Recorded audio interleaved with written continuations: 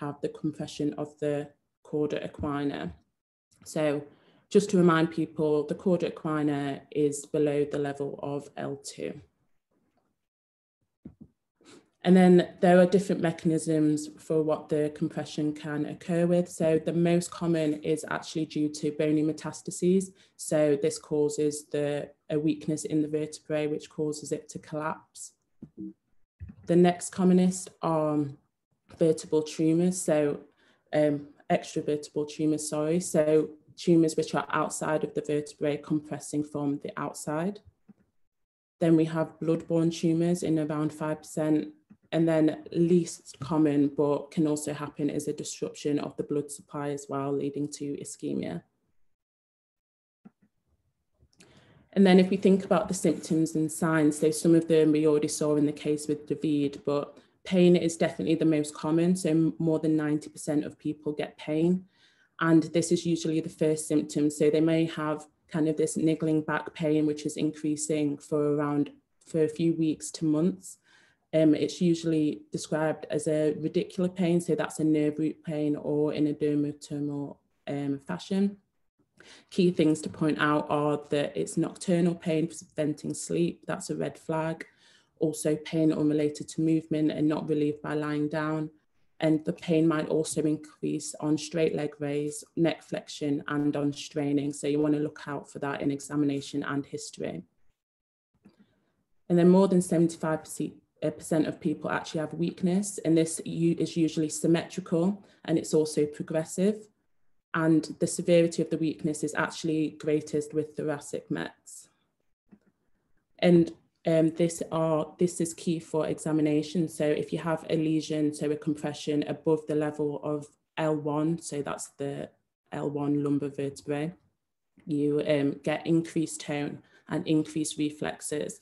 However, lesions below L1, you'll get reduced tone and reduced reflexes.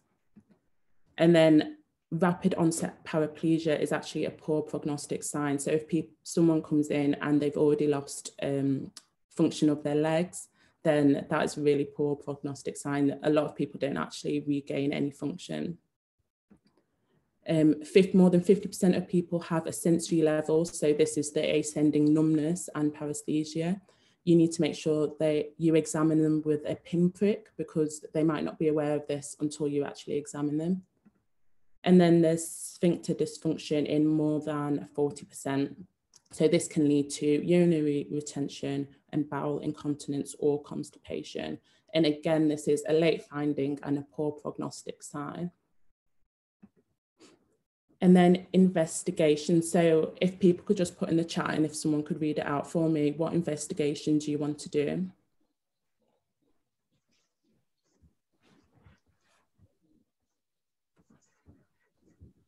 So we're getting MRI spine through? Yeah. That's So before that, so diagnosis is made by history and examination. You don't want to delay treatment. So that was key in one of the questions that I asked.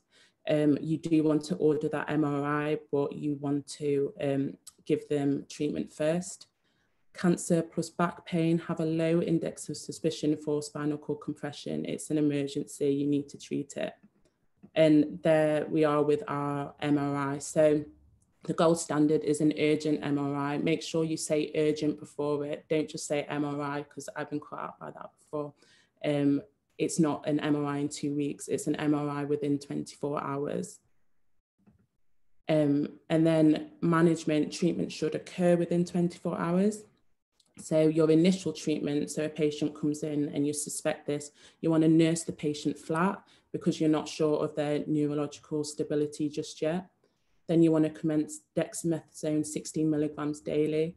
That's what it is in the UK. Obviously, check your local guidelines. You can also say high dose dexamethasone, but if you know it, then you might as well say it. And then you want to be arranging that urgent MRI as well.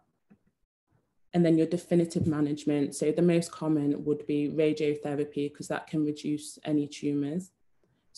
Sometimes you'll do surgery to stabilize the spine. And then you want to be continuing the dexamethasone, but you want to be reducing that dose gradually over the next few weeks. And then there are an array of complications that can happen.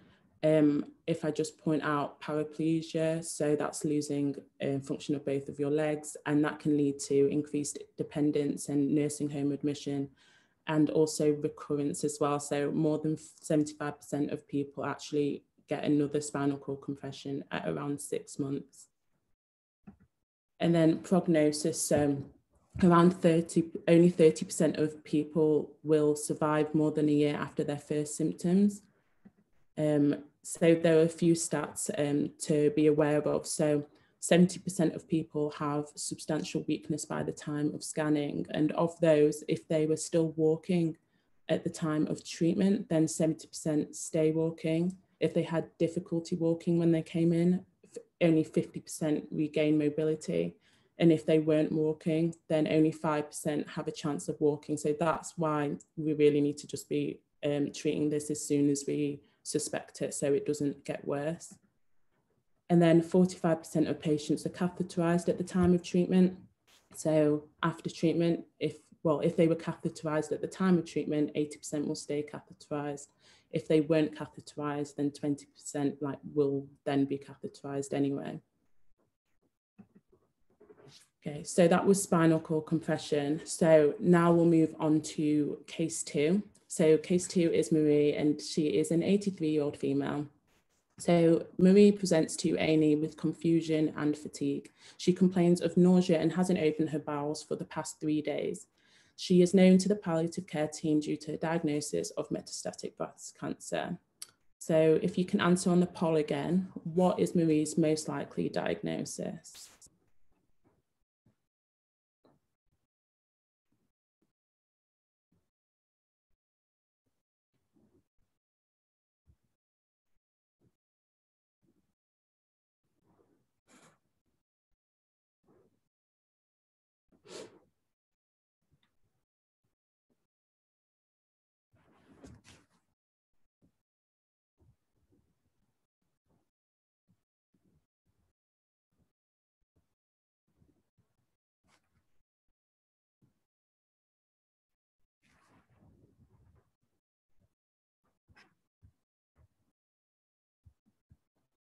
Okay, we'll end that there. So most of you did get that right. So we're looking at hypercalcemia of malignancy. Quite a lot of you put bowel obstruction as well. I understand that because of the not opening her bowels for a few days, but the key in this question is really the confusion and fatigue and the metastatic breast cancer, which leads you more to hypercalcemia of malignancy. So the next question is, she is diagnosed with hypercalcemia of malignancy. What is your first line management? If you answer on the polls again, please.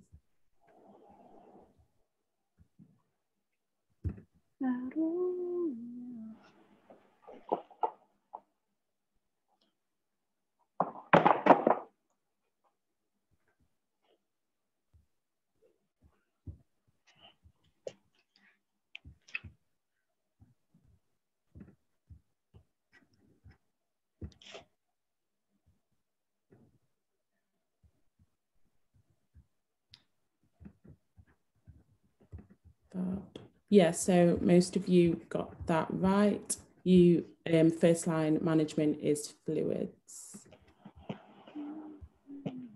Next question is, so you give her the fluids, 2 liters of fluids, and her symptoms improve. However, she is still hypercalcemic. What is your first line definitive management?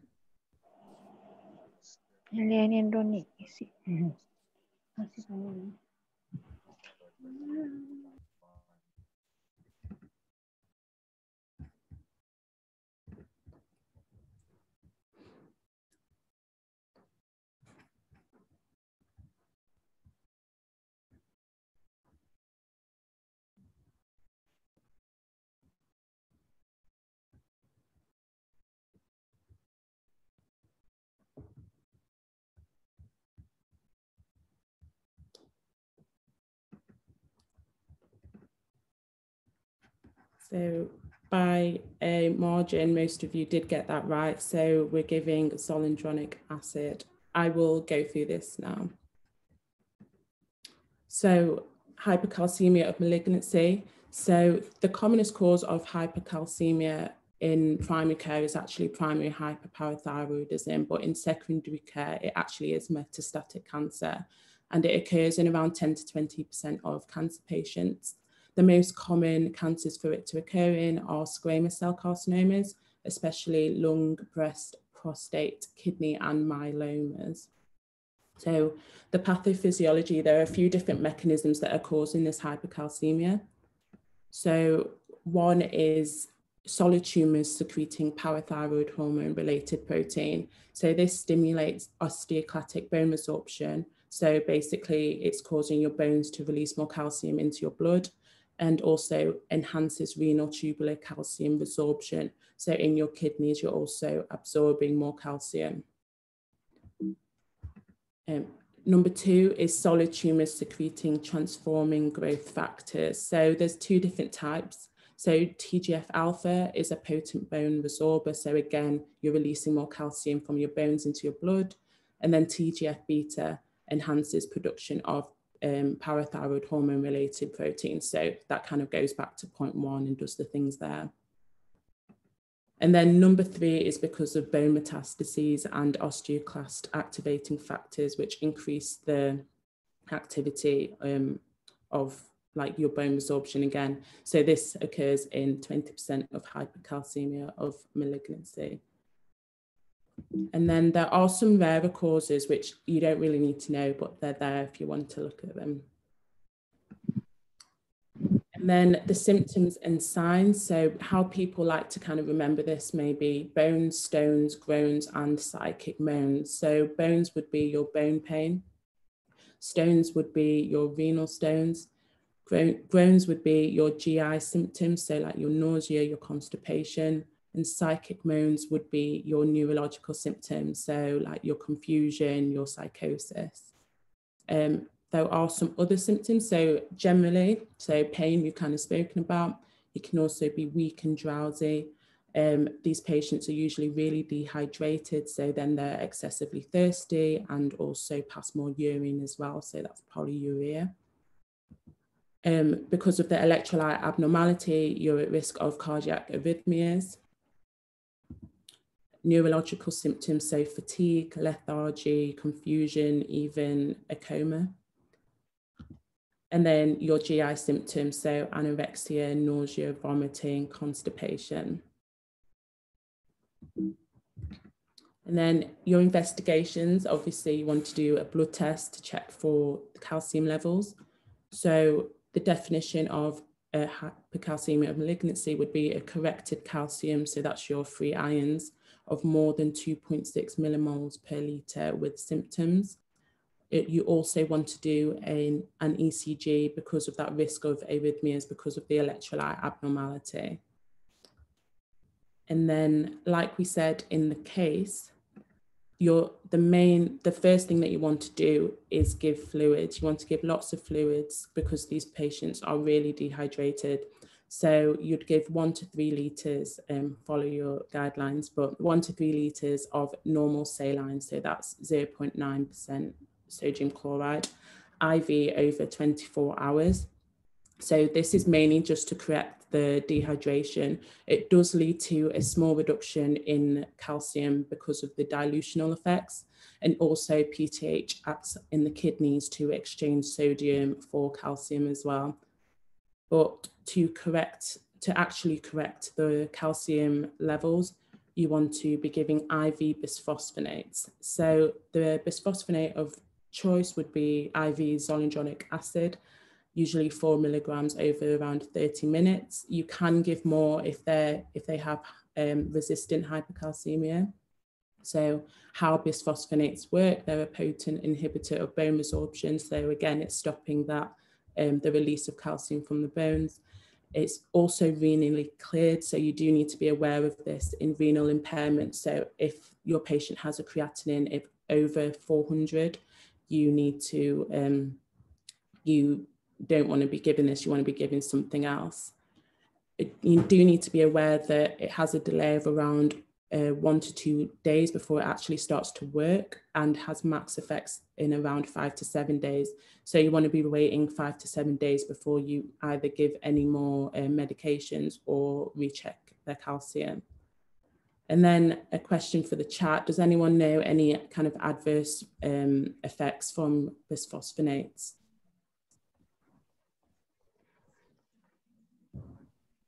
We've got stunned silence. Oh no, they're coming up. Pathological fractures, osteonecrosis of the jaw, esophagitis. Yeah, that's great. So ones that they do like is definitely that osteonecrosis of the jaw, which actually isn't that common. Also the nephrotoxicity, because it is renally cleared, and you can also get a febrile reaction. Obviously, there are also the GI side effects, and that's why you've got to take it so strangely when it's oral bisphosphonates. And then aside from that, you just want to manage their symptoms. So if they're nauseous, you can give haloperidol. So haloperidol is actually the antiemetic that you'd want to give for any electrolyte abnormality induced nausea. It could also help with the psychosis symptoms as well if they have those. And then constipation, you can choose a laxative for that.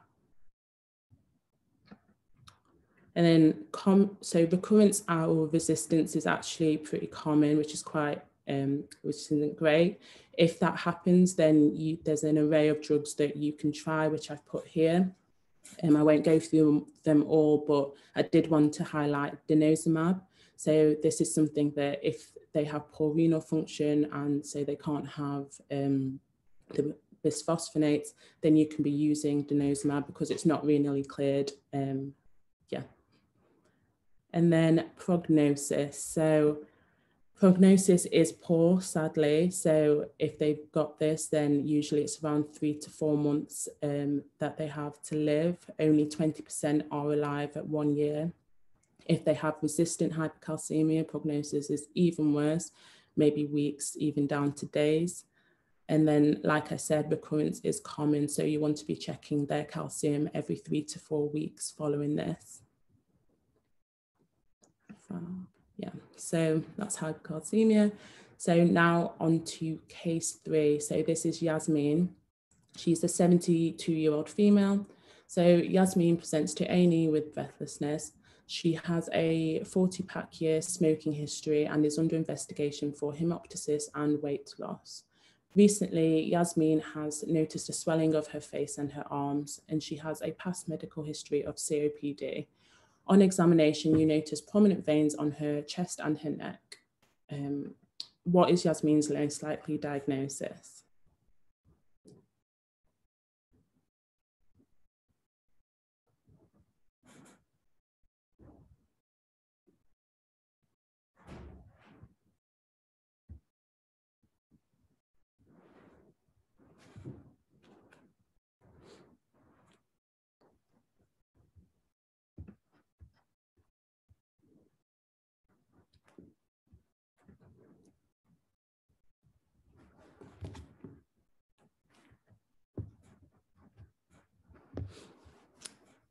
We'll stop that there.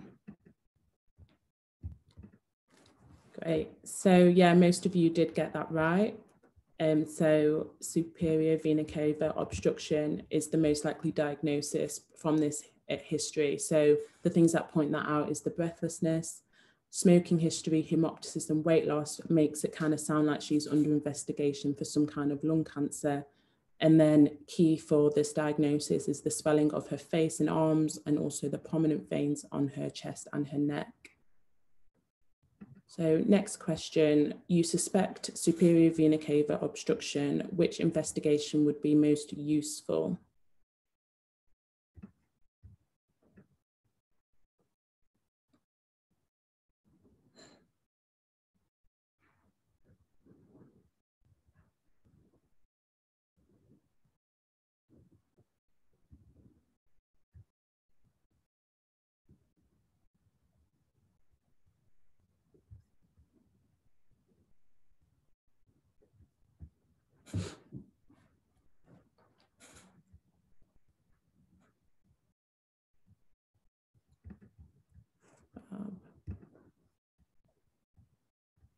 So most of you did get that right. So CT chest with IV contrast. I'll go through why it's not the others later when we go through it. So next question is, so Yasmin is diagnosed with SVC obstruction. What is your immediate management?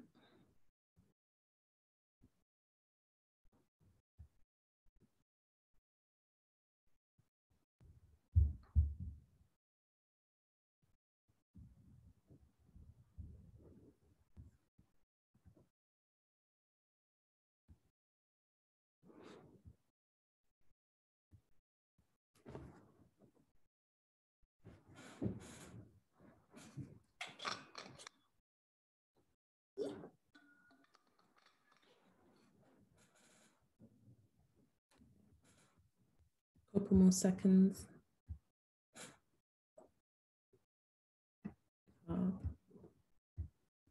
Okay. Quite a split there. So your immediate management would actually be high dose dexamethasone again. I will go through that now. Well, after one more question, sorry. So Yasmin is prescribed 16 milligrams dexamethasone daily and her symptoms improve. Now, what is your long-term management to prevent reoccurrence, or your first line?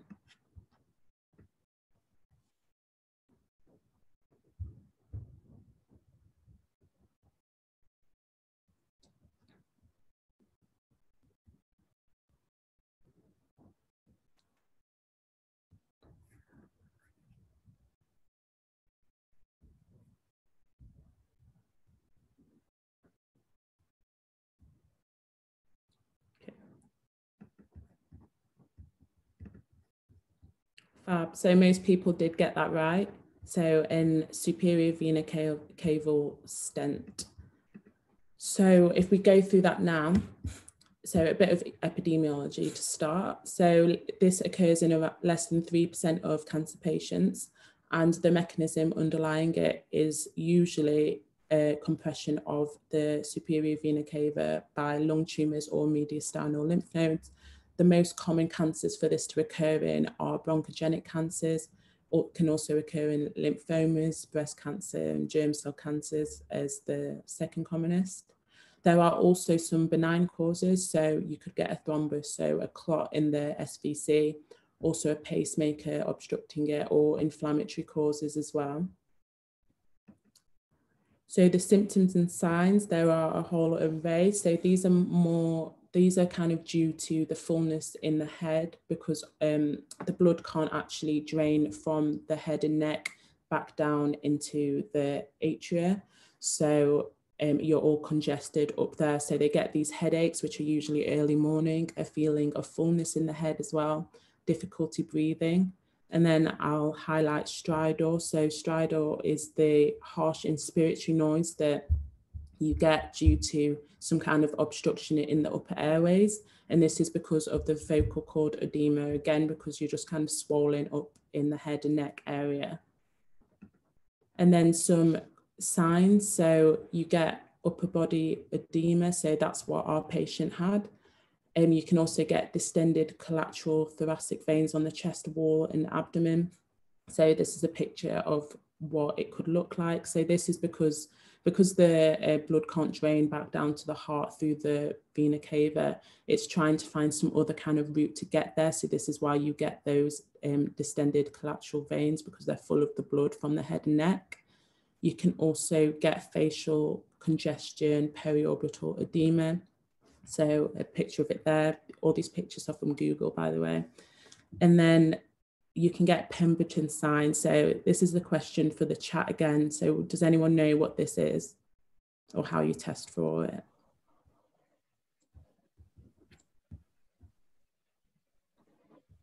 Pemberton sign is that when you ask the patient to raise his hands above the head, there is a facial congestion after 1 minute, which you look for, and you look for facial congestion.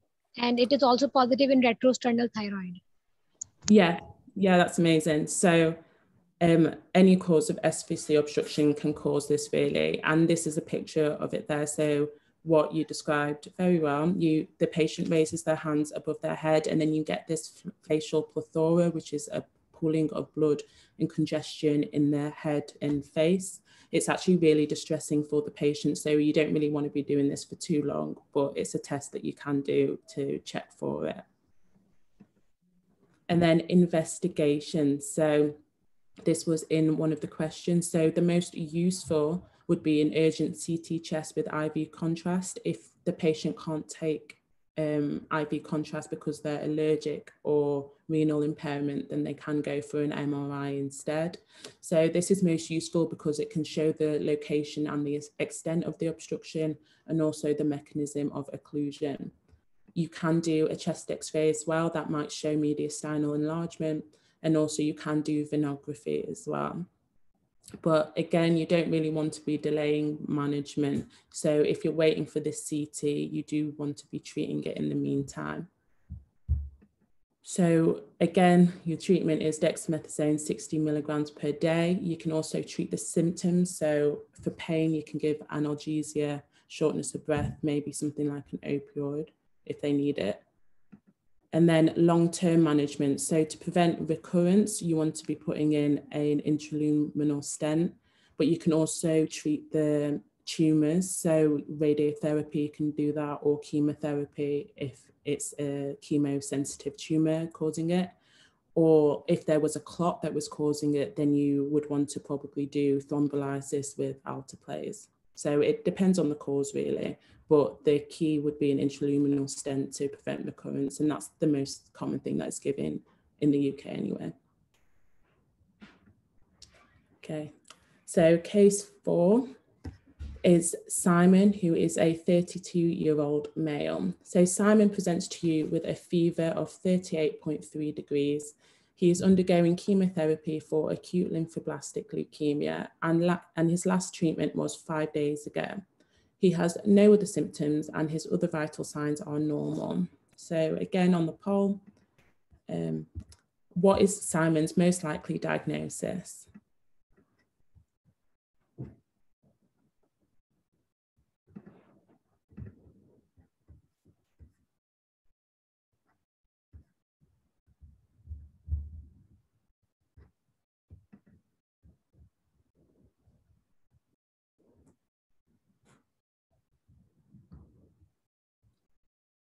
Couple more seconds.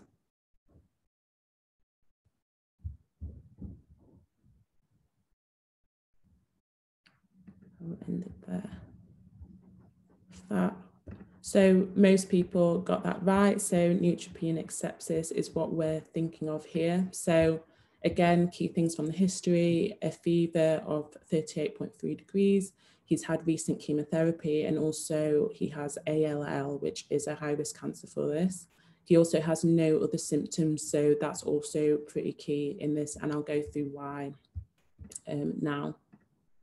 So neutropenic sepsis, so this is the most common life-threatening complication of cancer therapy, and it's a time-critical emergency. So again, you want to have a low index of suspicion. It's usually chemotherapy related, but it can also occur due to bone marrow suppression from the disease process itself. And there is a definition for it. So, bit of a mouthful, you can look at this later, but it's a single oral temperature of more than 38.3 degrees or a temperature of more than 38 sustained over 1 hour with an absolute neutrophil count of less than 500 cells per microliter. Yeah. And then symptoms and signs. So quite a lot of patients actually don't show your typical signs of sepsis or infections. Some people actually only just have a fever, and this is because of a decreased inflammatory response. Because they're on chemo, they may have a hematological malignancy, so they might not have their white cells working as they should. Some patients might actually not have a fever at all, so you want to have a low index of suspicion again. So if they do have symptoms, so they may have pyrexia, so that's just the fever, rigors, They may have some signs of infection, they may have tachycardia or hypotension, or they may just have an unexplained clinical deterioration as well. So if you're thinking, oh, why is this patient not doing as well as they could, then have this in the back of your mind. And then to hone in the point even further, recent chemotherapy plus temperature, think neutropenic sepsis. Obviously it might not be, but you want to have a low index of suspicion for it. And then management, how would we want to go about managing this? So just a question for the chat. Straight in there, we've got sepsis 6. Nice one. So yeah, immediately transfer them to hospital because they need the sepsis 6 and they need that within 1 hour.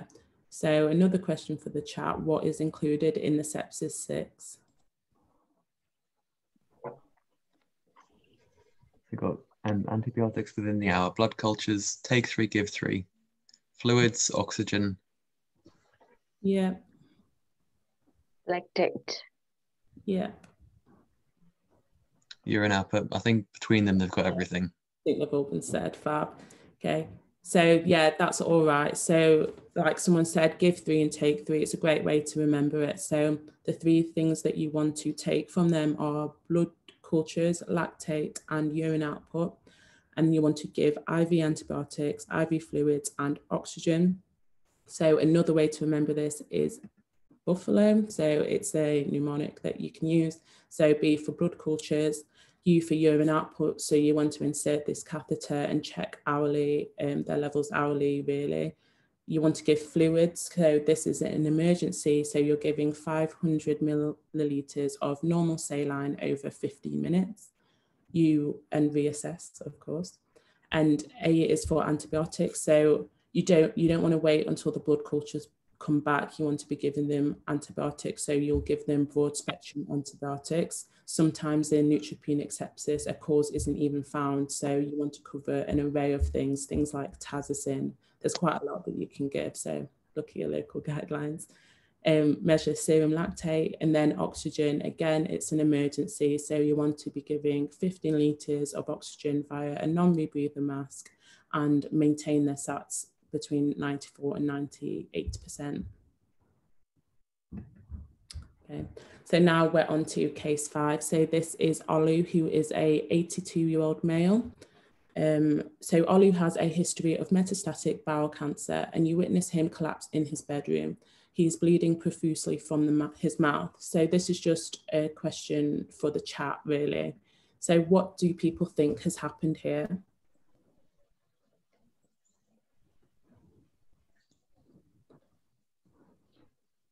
Upper GI bleed, someone's saying?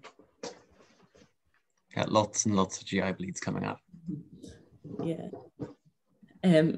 Fab, great. And so what do we want to do? A2E assessment. Yeah. Someone's also saying we want an endoscope in there. Okay. So and a HASBLED score. Yeah, that's fine. So there's just a reminder that this is obviously a palliative emergencies talk. But so what he's had here is a major hemorrhage, which is a end-of-life terminal event. So it's a rare but frightening terminal event, but death is pain-free and quick. So usually the patient actually doesn't have any time to be aware of this or afraid of it. And it can happen in around 6 to 10% of patients with advanced cancer. So high-risk cancers include bronchogenic cancers with hemoptysis. It's kind of any cancer that's around a major artery, so also head and neck cancers if they're near the carotid, and hematological malignancies because you may not have your clotting factors, you may not have your platelets to be able to form a clot. And then there's also some risk factors outside of that, so they're kind of linked to bleeding as well. So any coagulation disorders, any liver disease, and medications as well. So your NSAIDs, your anticoagulants, and your steroids. And then your management. Obviously, if this is a palliative patient, then If you know that they are at risk of this, you might not actually need to do your A to E assessment. So it's all about planning ahead, really. So you want to discuss the risk with the patient and the family, because it can be very distressing for the family at the time. It's pretty horrific. You want to be documenting their resuscitation status. So if they have a do not resuscitate form in order, then you want to make sure that's documented, and any advanced decisions the patient has for where they want to be. You want to be reviewing their medications. So the things that make this more at risk, like your NSAIDs, your anticoagulants, your steroids, you might want to consider stopping those if you can. And then there are a few things you can do to try and reduce the risk, but there isn't actually much evidence for these. So things like tranexamic acid you can give, but you want to avoid this in bladder tumours due to the risk of clot retention in the catheter. Also sucralfate and dressings and laser treatment as well.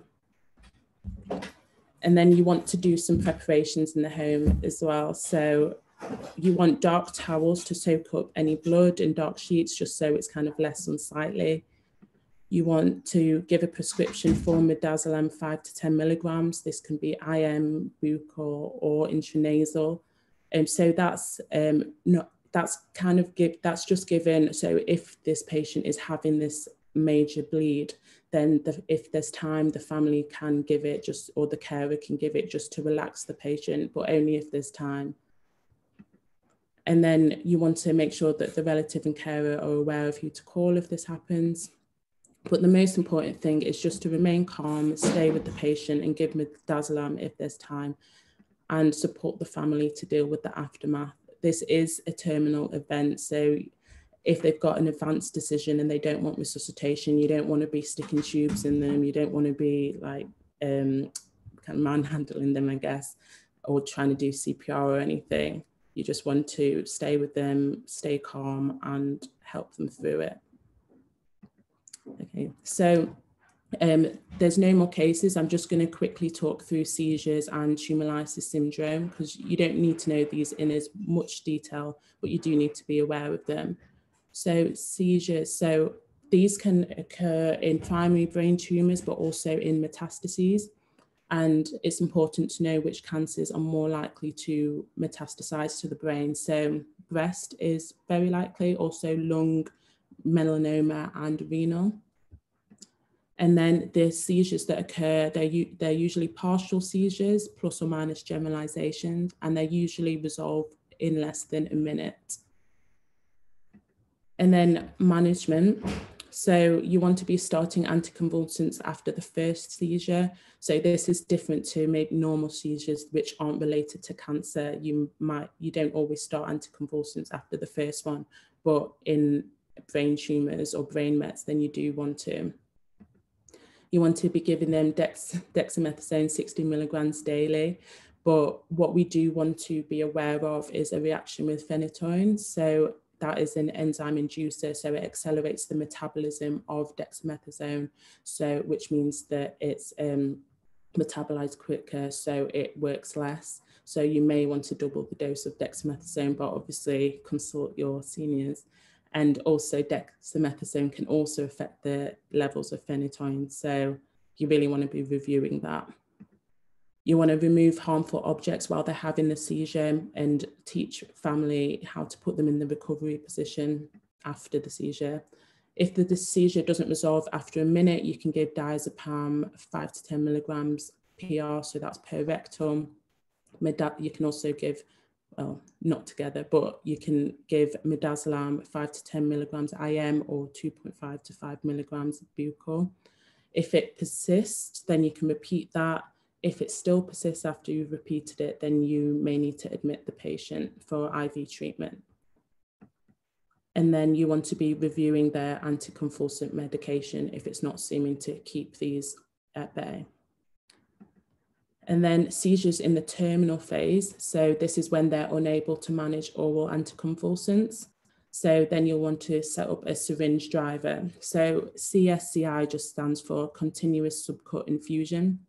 So you want to put midazolam in the syringe driver, 20 to 30 milligrams per 24 hours. If that's not keeping the seizures at bay, then you can try adding phenobarbital as well.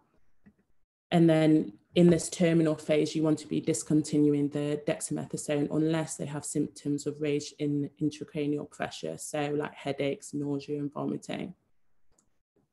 Okay.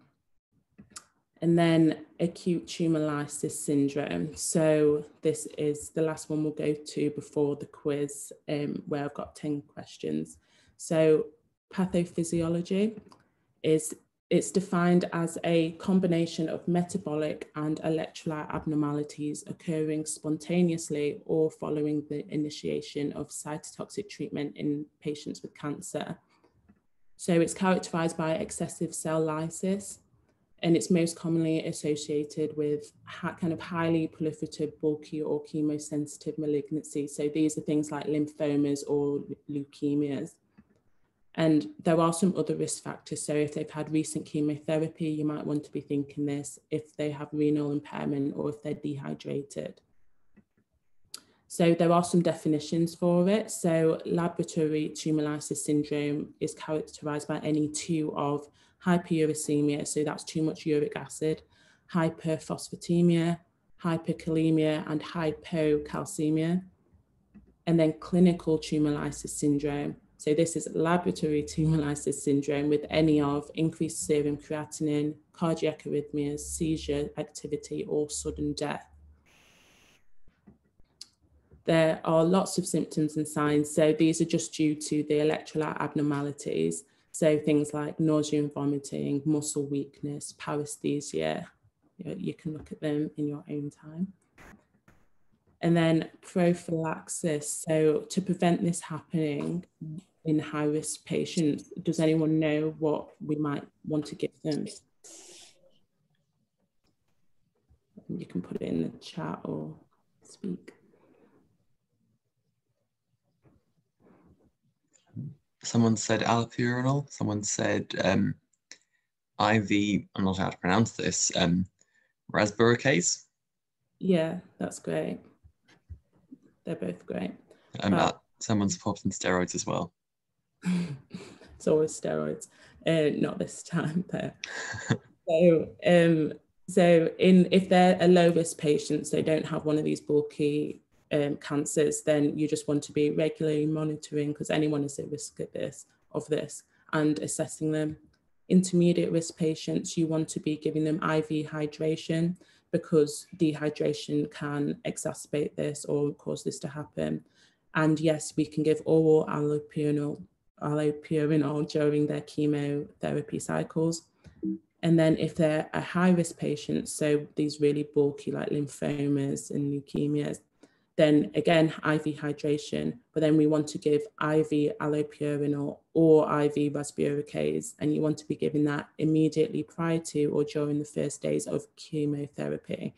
One thing to note is that you don't want to give these two drugs together, because it can reduce the effect of rasburicase working. And then in the acute management, it's just kind of based on treating the either the complications or the electrolyte abnormalities. So you want to treat the arrhythmia or seizures. You can do that with IV calcium gluconate. You want to fluid resuscitate them. You want to give them rasburicase for their hyperuricemia. You can give them calcium gluconate 10% for their hyperkalemia. You can give them phosphate binders for their hyperphosphatemia. And then if they've gone into an AKI, you may need dialysis for these patients. Bob. Yeah, so that's the end of me talking at you. There are now 10 questions to kind of consolidate everything that we've learned today. Again, like you've done before, if you could just answer them on the poll. If you do need to leave, please fill in the feedback before you do. And yeah, I'll make a start.